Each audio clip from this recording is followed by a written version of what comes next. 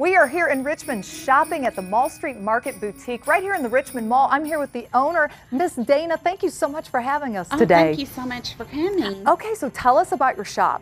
Hey, well, we have been open since May, and we are made up of some local vendors here that make soap. They make jewelry, they make wreaths and different home decor and crafts. We have women's and children's apparel. Yes. Just a lot of different unique items. Many can be personalized, monogrammed or embroidered. And good. Just a little something for everyone. Well, I love it. The wreaths are just absolutely beautiful. I'm looking at the purses over there and I'm like struggling. So how do people find out more about your shop here? Okay. We have a Facebook page. It's Mall Street Market Boutique, and we also have a Facebook shop.